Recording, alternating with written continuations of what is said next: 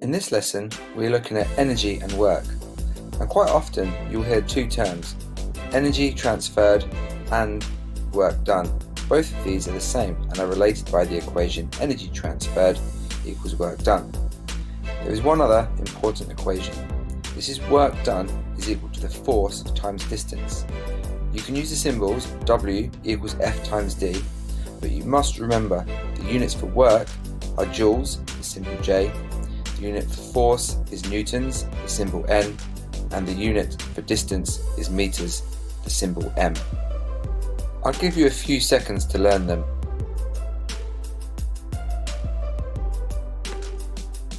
Next, you must make sure that you can rearrange this equation.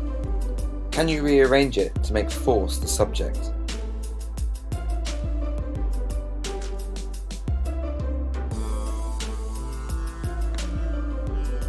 Did you get it?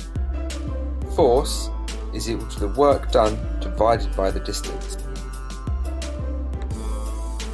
Now rearrange it to make distance the subject of the equation.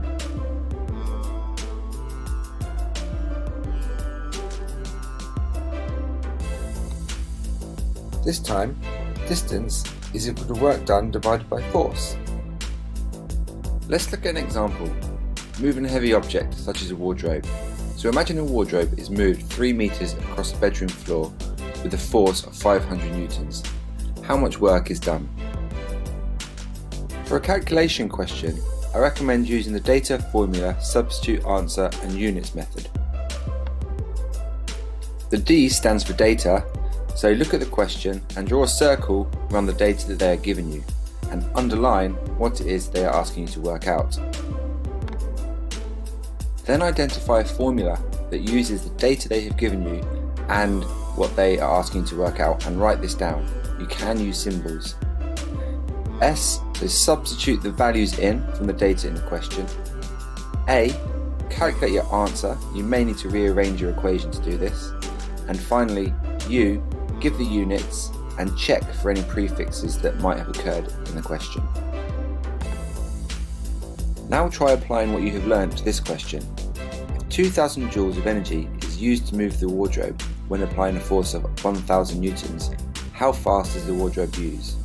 And use the data formula substitute answer unit method.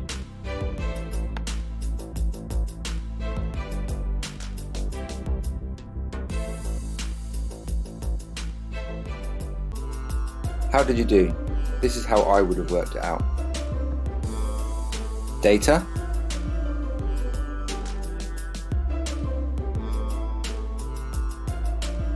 formula,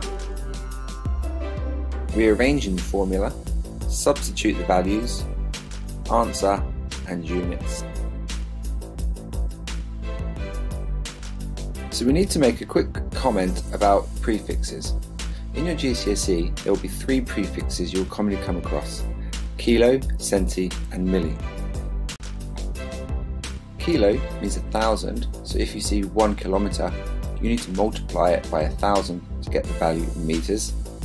Centi means 100, so if you see, for example, 1 centimetre, you need to divide the value by 100 to get the value in meters.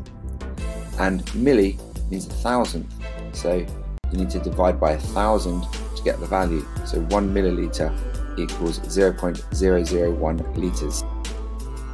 So bearing all that in mind, have a go at this final question. This is on your own, aiming for a level 7.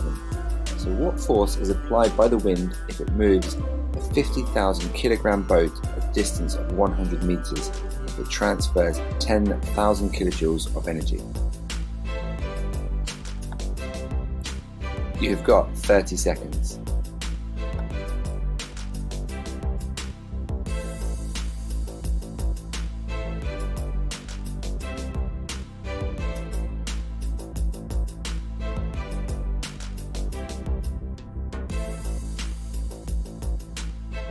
So it was 100,000 newtons or 100 kilonewtons.